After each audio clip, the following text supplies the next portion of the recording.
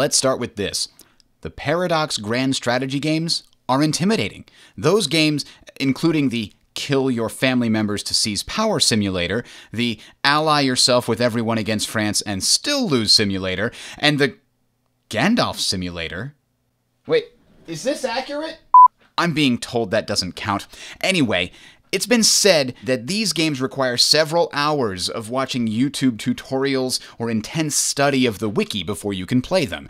This may have been true in the past, but the most recent of these games has made large strides towards a more intuitive interface and explaining the game system better via tooltips. However, the larger gains in playability have been through eliminating systems with tedious micromanagement and focusing on systems which generate interesting decisions for the player.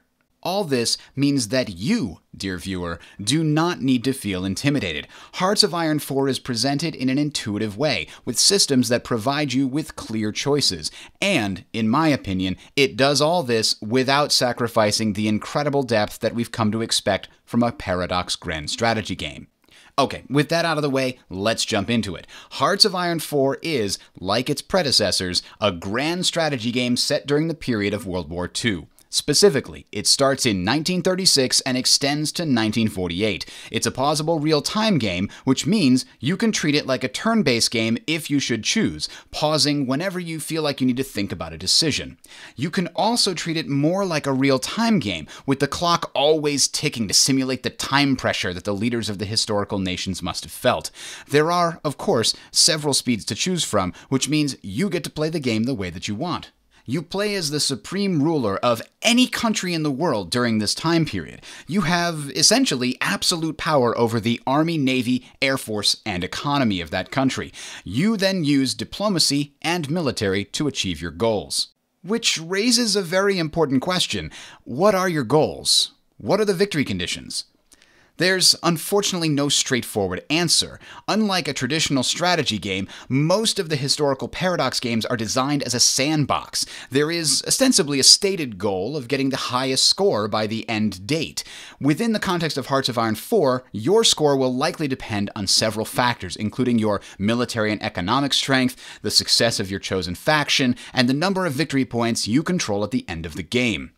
Europa Universalis 4 recently added a high score system with a leaderboard, and it's likely that Hearts of Iron 4 will also have this at some point, if not at launch. That means that some players might be playing Iron Man specifically to get the highest score as a specific country. However, as we mentioned earlier, Hearts of Iron 4 is at its heart a sandbox game. Many people will come up with their own personal victory conditions and play for those. Some, for example, have stated they wanted to play as Poland and try to survive. Others have stated that they want to turn France communist and take over England.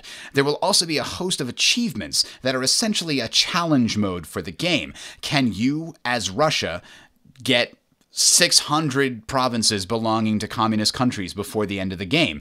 Can you, as Italy, reform the Roman Empire by controlling all the coasts of the Mediterranean? Other Paradox titles have had plenty of these challenges built into the achievement system, guaranteeing a ton of replayability beyond the simple high-score system. And then, of course, there's multiplayer. The game has been developed with a robust multiplayer system. It's likely that multiplayer communities will come up with their own goals and victory conditions for how you play a game of 3 versus 3 or 2 versus 2 versus 2, for example. These kinds of games will likely end with players surrendering one at a time until only one faction remains standing and is declared the winner, much like the early version of the board game Risk. Seriously, has anyone ever actually played that game to its conclusion? I'm not beaten yet! I still have armies in the Ukraine! Yeah, the Ukraine! You know what the Ukraine is? It's a sitting duck. A road apple, Newman. The Ukraine is weak. It's feeble. I think it's time to put the hurt on the Ukraine. I come from Ukraine. You not say Ukraine weak? Yeah, well, we're playing a game here, pal. Ukraine is game to you? How about I take your little bonus? All of this just means that you are responsible for deciding how you want to play. You can play challenge mode and try to get one of the more difficult achievements. You can play for a high score as a specific country, aiming to beat either your personal best or get up there on the leaderboard and beat everyone else. You can also attempt to achieve the historical goals of the nation that you're playing or make up your own. It's your choice. Now, all this information is fairly basic, and if you are still new to Hearts of Iron 4, jump into the next episode. We'll go into some more detail about how the game actually plays. If you want to thoroughly examine and learn the game before it's released, check out the more advanced guide here. I'm also planning to stream Hearts of Iron 4 on launch day for any of you that might be on the fence. I'll show you around the game and you can see exactly how it plays with some commentary and narration, and we'll of course take questions. Lastly, for those interested in Stellaris, another Paradox Grand Strategy game coming out on May 9th, I'll be streaming it on launch day. Check it out here. Thanks for watching. We'll see you in the bunker.